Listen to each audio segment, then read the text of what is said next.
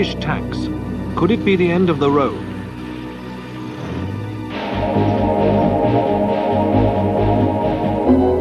Kim Jong-chol, what is South Korea's interest?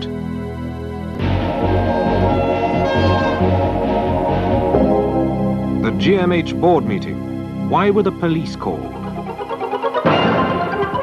Police were called into the headquarters of Global Motors, Britain's ailing car manufacturer, when a major row broke out at a shareholders' meeting. The argument is over the future direction of the company, but it also involves relations with the Far East and the future of Britain's defences. The disagreement is between GMH chairman, Lady Harefield, and a group of shareholders led by production director, Dr. Ernest Campbell-Smith. In Korea, Mr. Kim Jong-chol, president of GMH's Far Eastern partner, Seoul Engineering Enterprises, said that he would be re-examining his relations with the British group. And Parliament wanted to know how Global Motor Holdings' armoured vehicle division would be affected. This has many implications for Britain's armed forces, which are GMH's biggest military customers.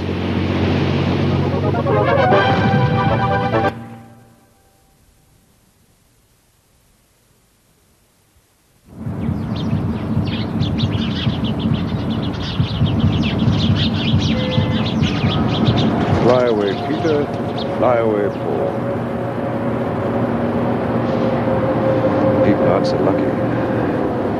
What's going on in the City of London may be good or it may be bad.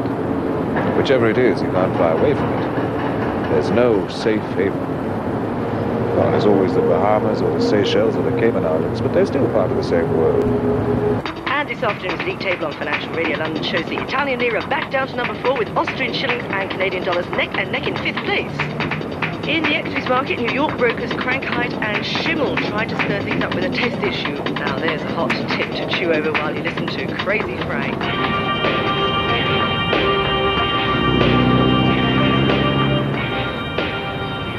Any move by any bank or stock exchange or dealing room anywhere spreads out far beyond the men and women who make a living from money. If the system booms, everybody wins. If it crashes, there isn't anybody who can safely ride out the storm. So welcome to my world, in which even the smallest ripple can grow into a tidal wave. Global Motor Holdings has two main divisions, domestic motors and armoured vehicles. This morning's meeting heard that GMH chairman, Lady Harefield, intends the group to give up volume car manufacture.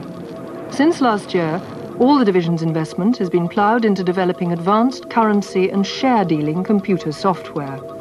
Lady Harefield claims that this will benefit shareholders. We take the view that our stockholders would wish us to divert our corporate energies away from our European manufacturing capacity, old-fashioned smokestack industry with no future in today's high-technology world, and concentrate on the financial services sector. The police were called after this morning's meeting was interrupted several times by representatives of 10,000 shareholding GMH employees who stand to lose their jobs. Their spokesman on the board, Sir Ernest Campbell-Smith, will broadcast a personal message to all shareholders, urging them to resist the new plan. A major company like ours has a duty to maintain its industrial production.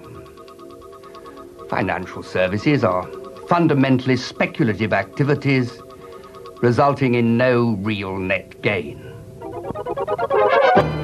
What is a bit disconcerting, to say the least, is the mad rush to embrace the new technology in order to gain real or perceived competitive advantages without proper regard for the possible consequences. At his Korean head office in Seoul, Mr. Kim Jong-chol has expressed concern about the proposed change in GMH's activities. The British government had encouraged him to take a 5% stake in GMH in return for a guaranteed quota of imported engine parts. The British connection is, of course, important to a motor car manufacturer, but I have no interest in getting involved with a British financial company. Would he be selling off his holding in GMH? That's a situation requires careful consideration.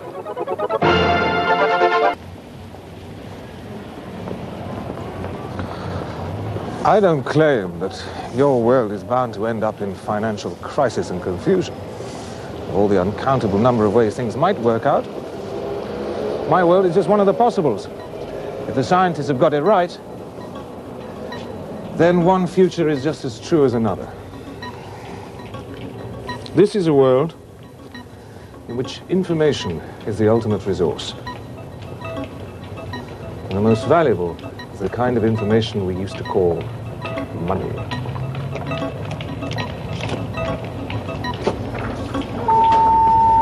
Information about money is arguably more important than money itself.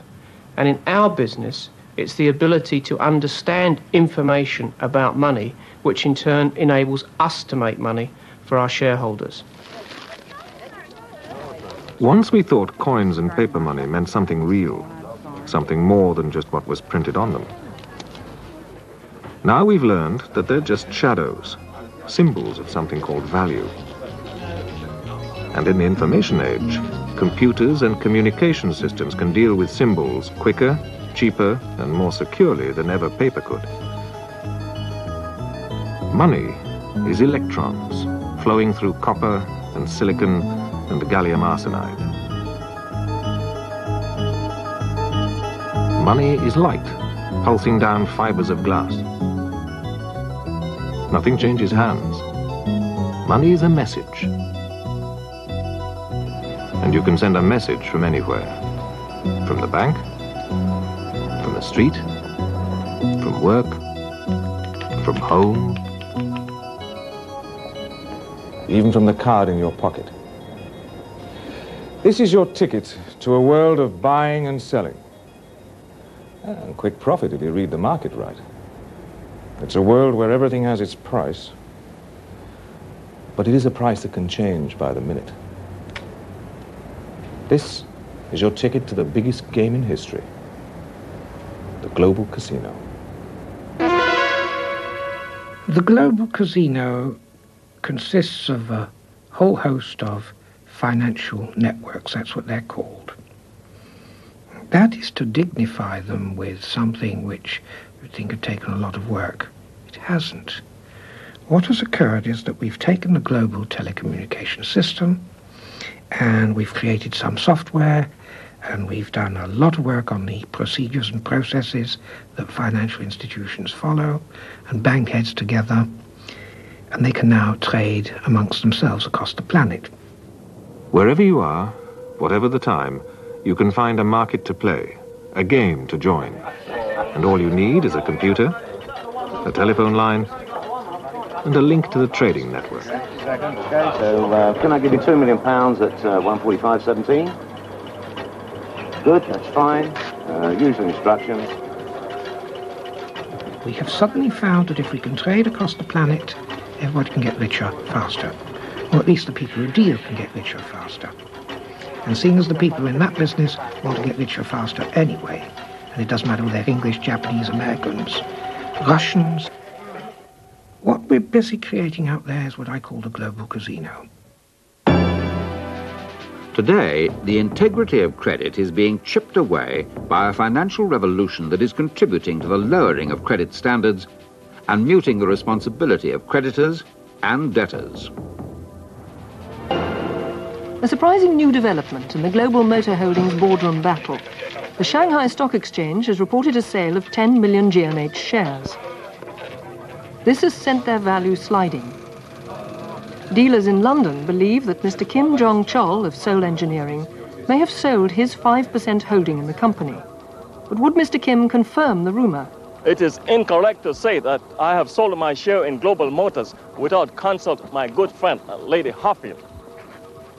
Stock analysts are surprised at such a large-scale sellout.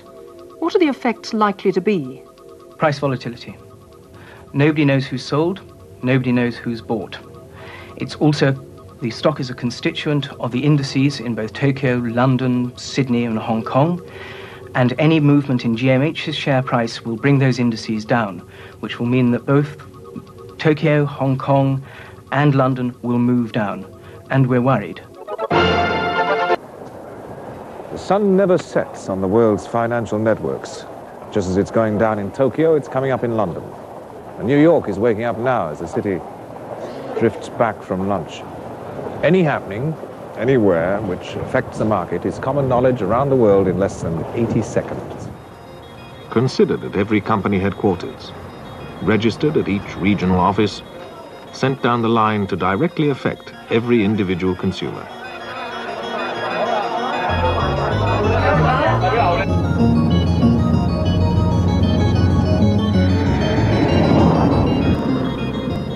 Drive into a service station and you've joined the world's oil market. The price on the pumps is different now from an hour ago. 60 minutes, it may be different again. Depends on current sales and stocks, and the price of oil on the international spot market. Fill up now or wait till later. Could be cheaper, could be dearer. That's a gamble you can't avoid. In 10,000 places between New York, Tokyo and London, in the Middle East, in China, and in South America, in the far north and the deep south. Wherever there is a telephone, a data cable or a satellite in the sky, the news feeds market makers and dealers in negotiable commodities.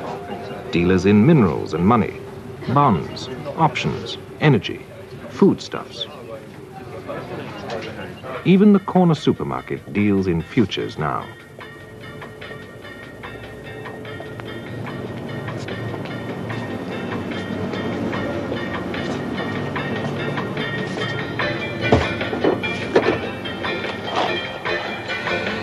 Breakfast? The cost might depend on this morning's grain prices in Chicago and the price of next year's harvest and the year after, as well as what the dollar's worth on the exchanges and its future value at the time when next year's crop is sold. Excuse me, sir. I see you have a packet of coffee there. You drink a lot of coffee, do you, sir? Some. And I suppose you're a bit worried about the constant change of the price of coffee. I know I am. Never know how much it's going to cost from one day to the next, do you? Nope. So I wondered if you thought about protecting yourself against wild price changes in the future. Now, how would I do that? Let me tell you about our very special coffee promotions offer. Go ahead. This voucher costs no more than 1 extra penny on today's price. It buys you a packet of coffee, giant size, on the first Monday of next month. Now, you clearly have a discriminating taste in coffee, sir. Why not take one? How about if it's cheaper next month? Well, of course, that's the risk you take. So you see the way that coffee prices are going, strictly between you and me and the Hungarian salami, the chances of it falling are about as high as an orgy in a nunnery. I think I'll pass on this one, thank you.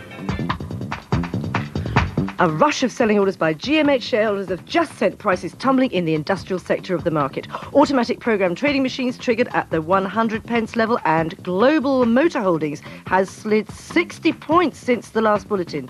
The Investors Report top 100 index is now showing a major reversal as hot money in New York and Tokyo moves out of stocks into the financial bond arena. I don't know about you, but I'm following suit. This is madness. I think in terms of the man in the street, information technology has a very direct effect, and that's to bring closer to home an understanding of price fluctuations and markets, in the sense that there is immediate information available at little or no cost. In fact, arguably at less cost than there was before. That is an immediate effect of information technology. But the really big tables in the global casino are hidden away in secure bunkers, safe from sabotage and infiltration.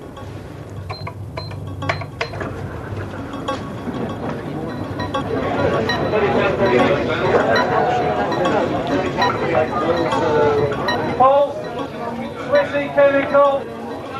Yes. In this ultimate game of poker, what better poker face could you have than a display screen?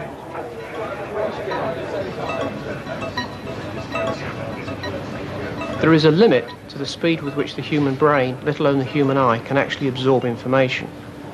We are now seeing already what we call automatic execution of trades. That is to say A machine, in simple terms, is talking to another machine and is identifying very, very small mismatches in the market and therefore executing transactions, obviously within credit constraints. Clearly, we must not forget basic control disciplines. But nonetheless, it still requires the intelligence of the human being to make the decision when some sort of political event happens, which clearly, with the best will in the world, we cannot anticipate and therefore cannot program into any computer system. If you win in this game, you win from a total stranger. If you lose, you'll never know who made a profit from your mistake. Look round this room.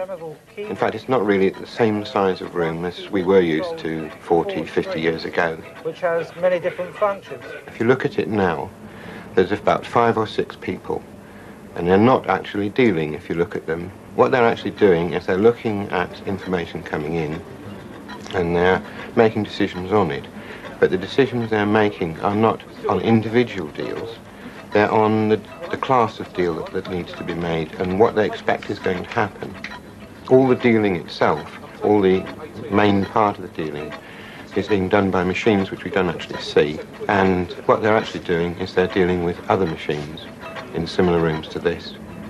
1 or 2 places in the world, small places, and in some firms that don't do a lot of dealing, say corporates, small corporates, there are humans.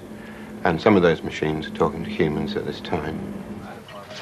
In the old days, bargains were struck with a handshake, face to face. Then they picked up a telephone to clinch a deal. Now, machines do it all.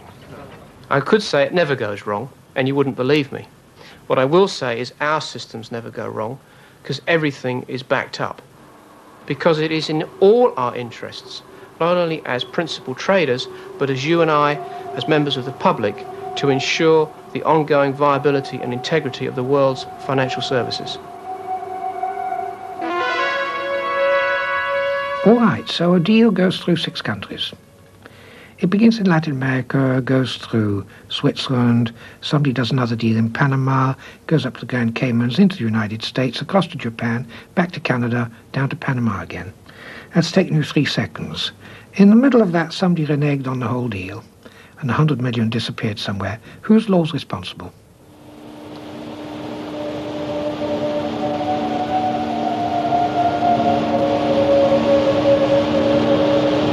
The communications room, where all the deals, trades and exchanges pass through on their way between this building and the rest of the world. It's about as hard to get in here as Fort Knox. But it could be worth more to you if you managed it. With the right tools for the job, you can listen into every word. What you overhear could make you rich. And it's safer than robbing a bank with a sawn-off shotgun. And who better to advise a bank on its security than someone from the other side of the fence?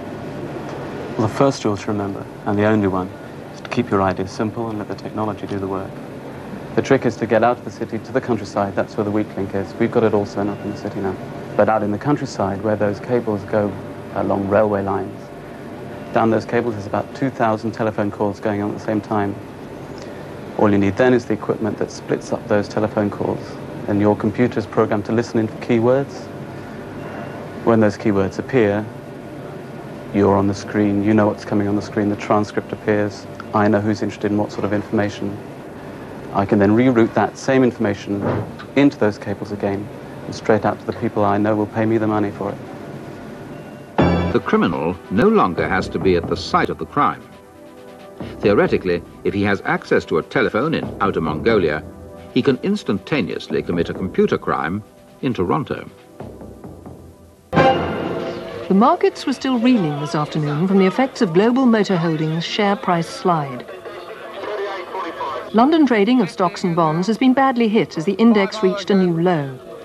50 again. Yeah. Great Northern Bank is one of GMH's major stockholders. Do they have cause for concern? No, there's no reason for concern even in the short term. You must understand that Great Northern Bank's holdings are widely securitized. What does that actually mean?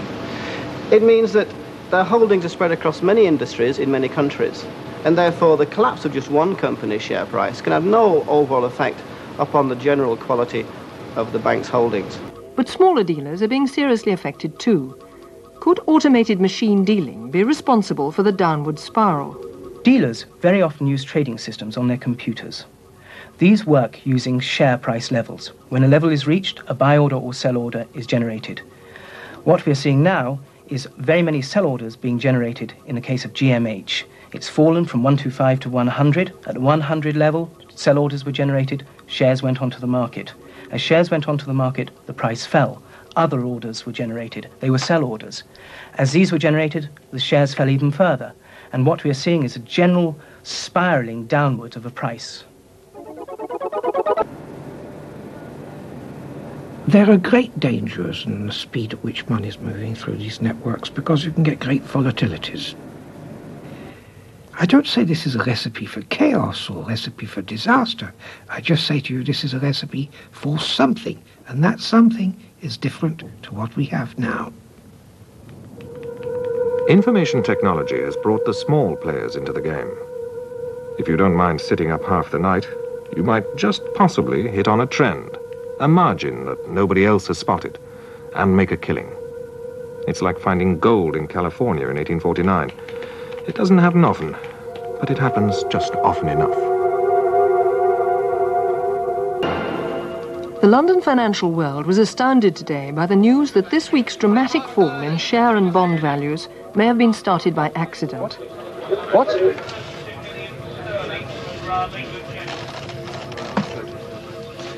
Mr. Robert McKendrick, who deals from his home in Lewisham, wanted to sell his 1,000 shares in Global Motor Holdings to buy his wife a new coat. Well, I just started putting the order into the terminal, and then Susan, that's my wife, she called out because the electric iron was sparking. So I got up to see what the problem was, and there was this terrific bang. It seems that the electrical disturbance added 4 more zeros to the sale offer and sent it to the Shanghai Stock Exchange. Mr. McKendrick now has to find the extra 9,999,000 shares he didn't have. As a private investor, how can he obtain them? Mr. McKendrick unwittingly has shorted the market, which means that he's sold shares that he doesn't own. And the only way that he can get out of that predicament is to go back into the market and buy those shares. He sold at 125p. The shares are now standing at 25p. So he should make roughly £10 million. If you have pounds, prepare to shed them now. The Bank of England and the German Bundesbank have stepped into the sterling market with large orders to buy. We'll have to wait and see if this will affect the settings of the automatic trading computers responsible for this afternoon's run on the pound.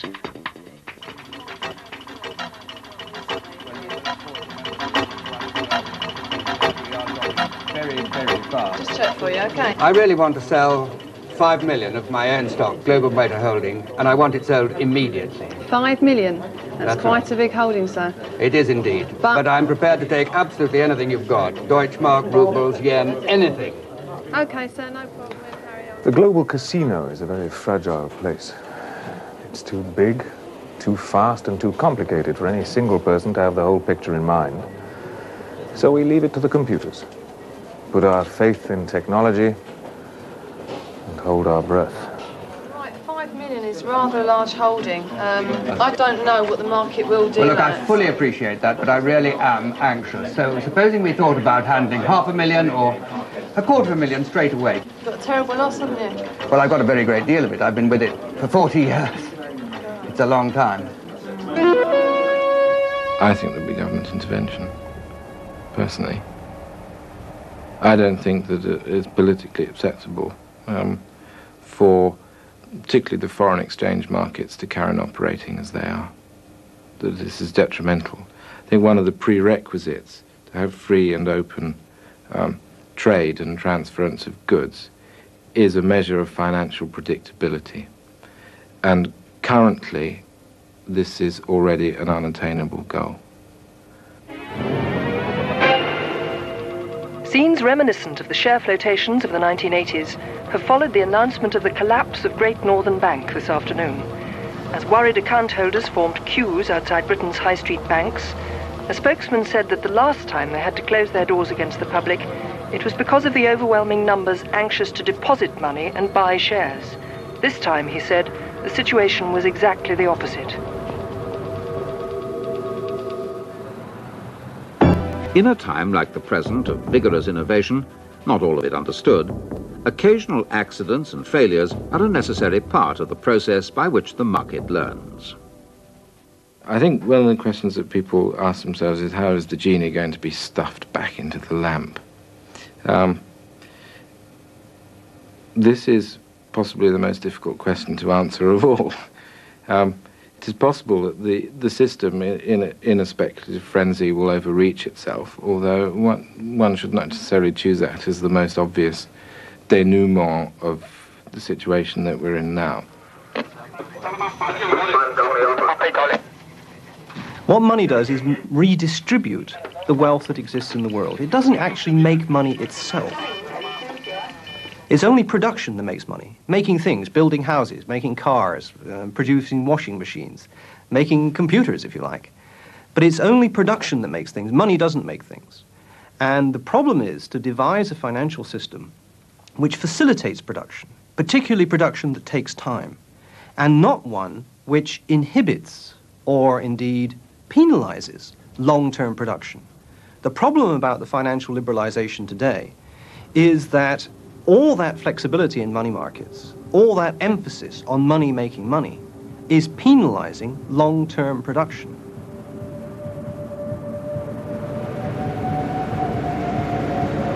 I promised you at the beginning that my world wasn't your future, that there were an uncountable number of different directions yours could go. It all depends on the choices you make. My global casino is the result of making one kind of choice, of believing in illusions, everlasting constant growth, never-ending profits. I lend to you, you lend to him, he lends to her, and she lends to me. So nothing actually changes hands. And somehow we all make a profit.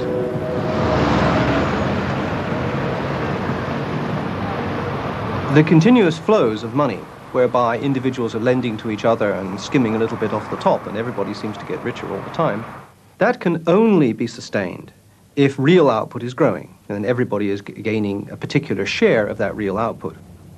If output doesn't increase, then ultimately the financial merry-go-round breaks down, and there is no one to pay the piper. There's no one to call the tune.